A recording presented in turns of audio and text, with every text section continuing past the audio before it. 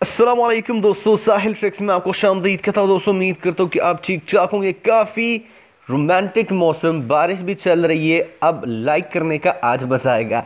दोस्तों आज की वीडियो में काफ़ी इंपॉर्टेंट चीज़ है आपके साथ शेयर कर रहा हूँ। दोस्तों जैसा कि आपको पता है कि सऊदी अरब गवर्नमेंट ने उम्रा ज़ायरीन पर पाबंदी आयद की है, आर्जी पाबंदी। अब सवाल ये उठता है कि क्या इसमें जो है वो फैमिली विजिट वाले भी नहीं आ सकते, वर्क वीज़ा वाले नहीं आ सकते, मतलब कौन कौन से लोग आ सकते हैं।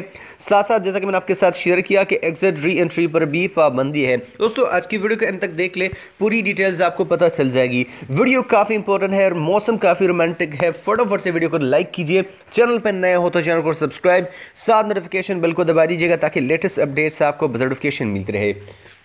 तो दोस्तों यहाँ पे एक और चीज़ मैं आपको सबसे पहले बता दूं, जवाजात ने एक लेटेस्ट लिस्ट जो है वो जारी की है। मतलब इन ममालिक के लिए वीज़ा बंद है, मुकम्मल तौर पर इनके लिए वीज़े जो है वो बंद है। वो लिस्ट आपको कहाँ से मिलेगी, साथ साथ अगर आपने उम्रा वीज़ा लिया है या टूरिस्ट वीज़ा लिया है तो आप उसके बारे में मालूमात कैसे हासिल करेंगे कि आपको कब तक जो है वो ये चीज़ जो है वो प्रोवाइड होगी। उसके लिए आपको इस वीडियो के टाइटल पे क्लिक करना है। आप आ जाएंगे डिस्क्रिप्शन में, यहाँ पे आपको मिल जाएगा कंट्रीज लिस्ट इन नंबर। यहाँ पे जाके आप उन ममालिक को देख सकते हैं जिन पे मुकम्मल पाबंदी है।